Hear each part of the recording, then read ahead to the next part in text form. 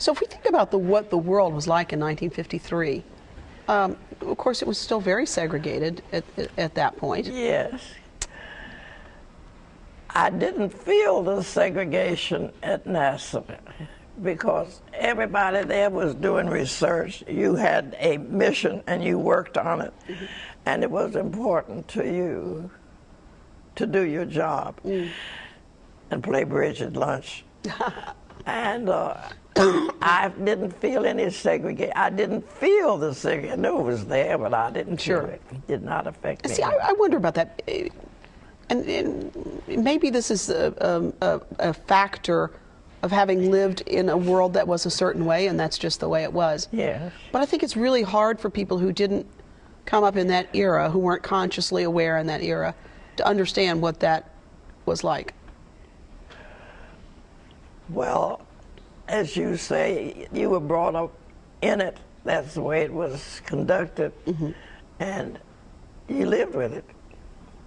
So you started work at NASA Langley, and you're doing these just astounding calculations for incredibly important missions that NASA was working on at the time. I started out working on airplanes because when I went there, that's what it was, the National Advisory Committee for Aeronautics. When the space program came along, I just happened to be working with guys, and when they had briefings on it, I asked permission to go. And they said, well, the girls don't usually go. And I said, well, is there a law? They said, no. I said, well, so then my boss said, let her go. And I began attending the briefings. You were already doing the work, but you didn't know exactly what it was. And gradually I did more. And they'd do something that I knew more about the geometry of the program, all about the mapping to the here and there, and so it was a very easy transition. And you really were very familiar, knew very well many of these incredibly well-known people connected to NASA, many people whose names we would know.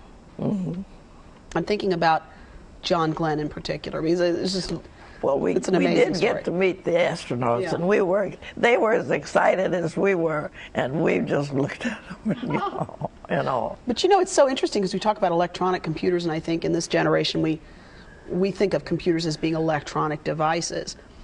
But back then, and now we talk about human error, we tend more to trust the electronic answer than we do the human answer. But back then, it sounds like they really trusted the human answer more. They were more suspicious of the electronic answer. Yes, in particular, when John Glenn was to be the first astronaut to go up into the atmosphere and come back, and they wanted him to come back in a special place. And that was what I did. I computed his trajectory.